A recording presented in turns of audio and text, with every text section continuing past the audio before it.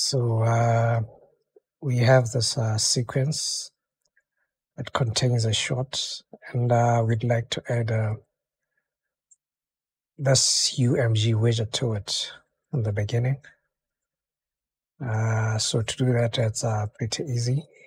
Just open your sequence and then add a UMG widget track. Select the widget you want to add to the sequencer.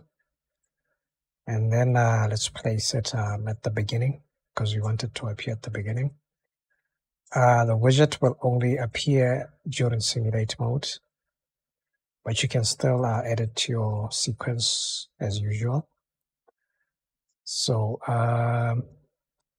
we can also animate the opacity. So let's start with maybe 1. And then after maybe a second or two, let's bring the opacity down to 0. And then let's see the result. And there you have it. You have a very nice fade into the movie by using UMG widgets. You can also maybe animate the position of the widget on screen. As you can see, you can slide it in or down.